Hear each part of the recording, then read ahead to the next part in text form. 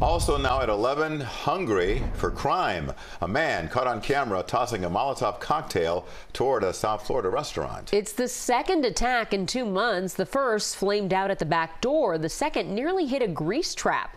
Now people working there have fears over what could happen next. CBS News Miami's Larry Seward is on Hollywood Beach where police are asking for help. It's seared concrete. Oh, everybody's on edge. Cut owner Massimo Gramazzini deep and stuffed staff inside Hollywood's Broadwalk Restaurant with worries simmering over flaming Molotov cocktails tossed at their livelihoods twice in recent weeks.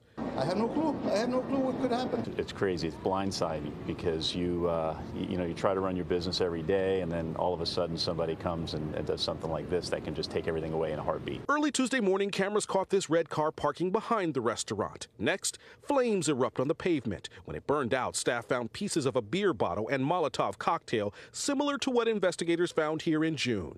I had no clue who could be. Surveillance video shows a similar car parked in the same spot around the same time of morning with what staff says is a similar looking man throwing flames at the restaurant's back door. Crime Stoppers put up this $5,000 reward to help police catch the guy without luck. And they called in the feds, and ATF came. Staff saw federal investigators collect evidence and leave with several leads, but until there's an arrest, the unknown keeps Gramazzini up at night. My biggest fear is this person trying again and being successful. The owners here say they have no enemies, no problems with former employees or neighbors, and they worry that if the suspect is not caught soon, someone else could be the next victim. On Hollywood Beach, Larry Seward, CBS News, Miami.